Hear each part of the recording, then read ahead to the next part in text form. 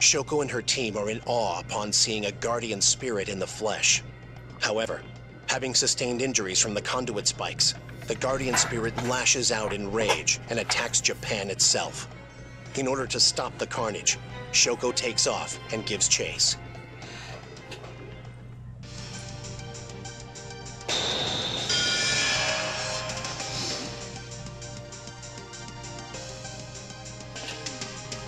We can't give up. There's always tomorrow. New mission. Head south and pursue the Guardian Spirit. Where do you think it's going? We're trying to figure that out ourselves. It's so fast, I don't know if I can keep up. Madam President, you can't let the Guardian get away. Please, hurry. Yep. Spikes will damage it, and it has a bunch of it laid into it. Now these purple energy balls can hurt. But this is a good way to build up a good chain combo. Because this is one thing you unlock by getting one of at least 100. You stay closer, because if it gets too far away before this timer runs out, you will never have a chance at it again. Well, no, you have a chance, you'll just lose one of your lives. You have to start this section over. I've seen this combo go up to over 300 before in this.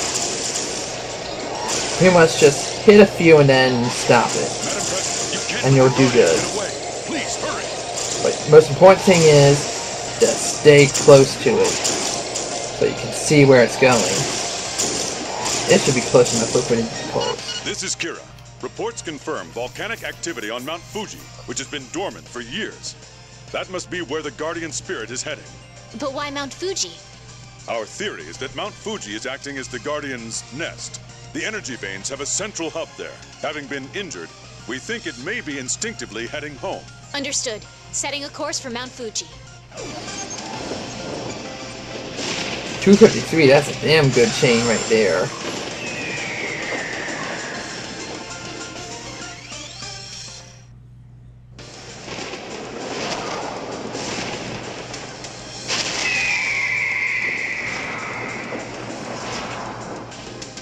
We have to fight for our country and our people. Proceeding with the mission. Kira here. We're getting word that the Guardian Spirit has destroyed part of Sagami Bay. Such power. How can I protect our people against a raging Guardian? We've got a visual. The Guardian has been impaled by several conduit spikes, so make those your first priority. However, the Guardian Spirit is so far gone, we may not be able to save it from itself. Well, we have to try. Pretty much the Guardian Spirit is no longer Guardian. That attack hit the Shinano region. You can't damage the Guardian unless you get closer. And it has a bunch of different attacks. Most annoying being this one right here. So. The Guardian Spirit has raised an energy shield. Aim for the shield's power source in its chest. And they have different ones depending on that's powered by different spikes. You want to start out by taking out the one from its chest. Otherwise, it can create a barrier that you cannot break through. Well, it will create 4 nodes on the front of it, and you have to destroy that. But it can still use all of its attacks while you're trying, just to get a chance to hurt it. But its most common attack will be those shockwaves, which it uses its wings for. So once you take out the chest, you need to go after those wings. And you can pretty much avoid getting hit by its fireballs. I won't lose like this. This is the easiest move to avoid, by the way, from its chest. Simply by holding off to one side of the screen. Of course, it hits out the only hit a couple of times. You can't damage the Guardian unless you get closer. They're coming. Yeah, if you're far away from them, then it will attack from its wings more often. I gotta say, I really love this song it plays. Let's just let it play a little bit so you can hear it. I think this is a move from its head. I'm not entirely sure, but I think it is. Alright, that's one ring down. Those other things it's coming at you is solely from its feet.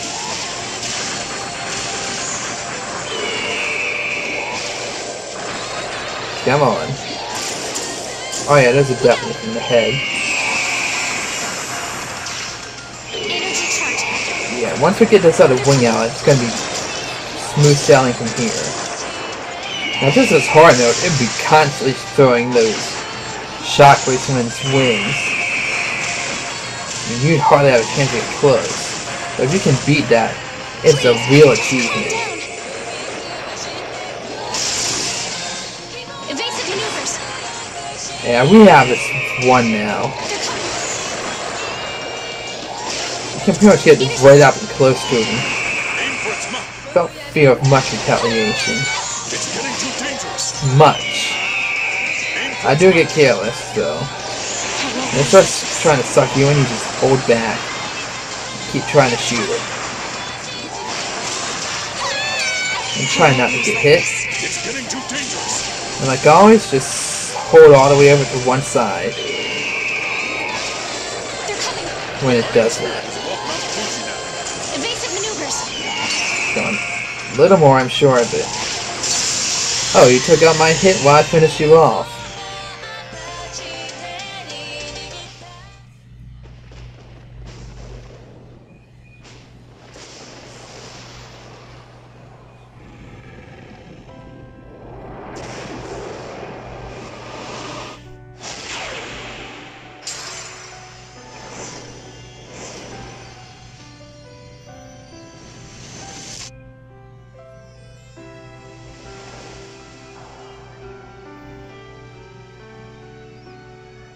I did it, Father. The country is ours again. What's wrong? I've got a new signal. I'm tracing it over Mount Fuji. Be careful. Unidentified aerial forces have appeared in the combat zone.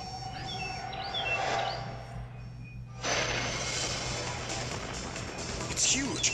What is that thing? Zooming on its insignia. It's the enemy!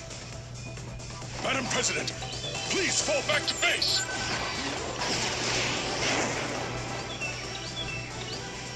We'll open the forward bay.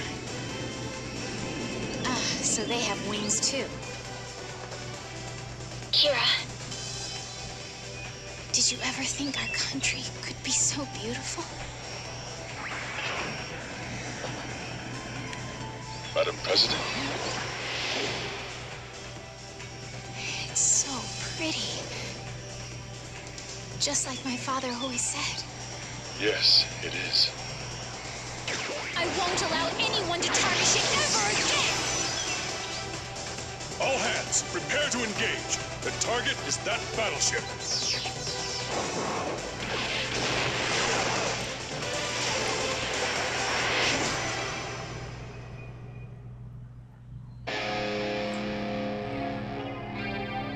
Now really, why does that have to end there? That would have been a badass final boss to deal with. Because actually, that is not the end of the story. There is a sequel to Liberation Maiden, but it's a visual novel. Nothing like this. And it's Japan only. I think it's on the PS3 and PS Vita. But not the 3DS, where the original was. How that happened, I don't know. I really don't know the story to it, but I've seen the opening to it, and it was really good. Maybe if we're lucky, there'll be a translation one day. But as for now, it remains a mystery. I really wish that wasn't the case. I played this game a year ago, maybe 2 years ago. I don't remember when I first played it. I just know I had it and it was sitting in my backlog for a long time. So I bought it with some leftover eShop credit. I'm kind of disappointed in myself that it took so long to play it because I really enjoyed it. It's kind of the closest thing we had to a new Star Fox game on a Nintendo system. Well, supposedly, when this E3 shows around, there's going to be a new Star Fox being shown. I'm actually recording this on June 9th. less than a week before no, 1 week before that presentation.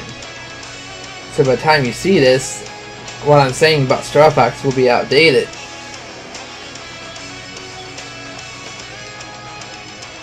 Anyway, this is a really fun game. And I love the music in it. It was just so good.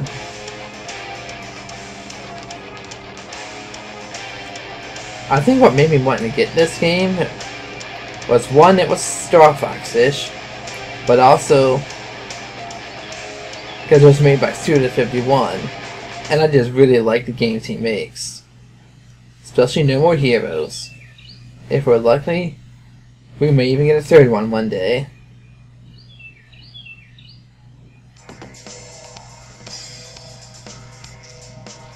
Okay, public approval is a combination of a few things. One, I don't know if it has anything to do with how quick the submissions if you beat them, but you get it by getting 100% purification, or near 100% purification on everything. But I think your time has something to do with it as well. That also affects it. Ah yes, the ranking. Now I can show the gallery and the records. This is what I was talking about, and this is a really good tune as well. Pretty much, the first handful of these is pretty much just by playing through the game normally. That's nothing, and clearing some stages. And you'll get info about the different enemies when you destroy a certain amount of them. One for playing at about 2 hours and 4 hours, and 50 chains. You'll get that naturally as well. And several for 100% purification. Clear without taking damage, that's best on the easy mode on stage 1. And just playing the game 10 times. Yeah, that's 100% approval rating. You get to watch the ending movie. It's a short little game, but it's only a few dollars. And you can replay it over and over again. And try and beat your high score. And I wish there were leaderboards. It would have been great to have here. Anyway, this is Jargus 0. Thanks for watching, and I'll see you on my next Let's Play. Until then.